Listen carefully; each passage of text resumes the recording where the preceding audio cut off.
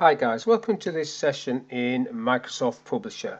In this module I want to show you how you can create a document that will pull photographs into your publication, multiple photographs from a table or a database, and drop them into a publisher publication.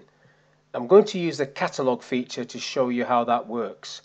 So let's go and insert a catalogue, the catalogue feature. So a set of pages, there's a stack of pages there.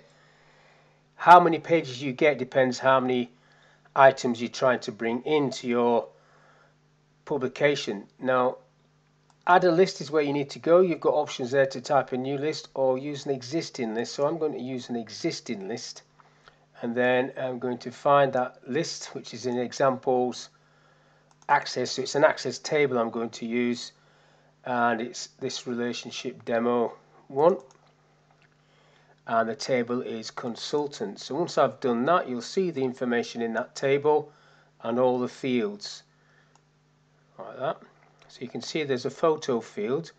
This is where the photos are on this computer, and that's what I want to bring in. So click OK to that, and then you've got different options of how you want this laid out, whether you want 3 on a page or 4 on a page, and if you drop that down you've got some different options as well. So at the moment it's just sitting there with one box, but if I go for 3 pictures on a page, you'll get this looking slightly different. Now, I don't really have any information I want to put in here other than the first name and surname, which will be in this list. So if I go and get first name, the fields, which is coming from the database, and surname.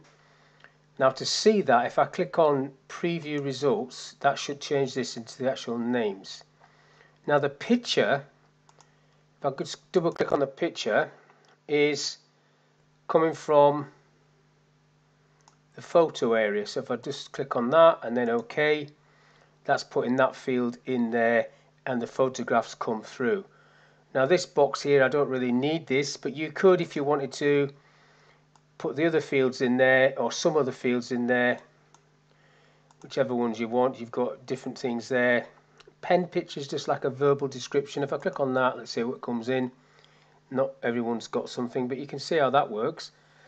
Now the last step is to merge this into a new document. So if there's more than just 3 records, you can just merge this into a new document or add it to an existing document or print it off.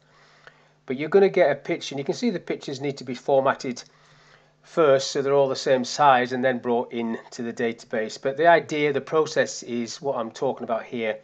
You have merged this with a database which has got photographs in, and it's brought them through, and you've got a publication that's showing you all your stuff with a little narrative.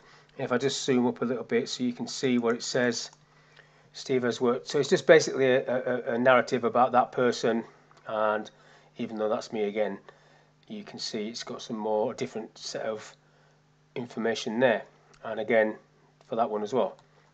So that's basically how you create a catalogue with, in this example, staff photographs being pulled through from a database, a data source, into a publication, and then you can either merge it to a new one or add it or print it straight off.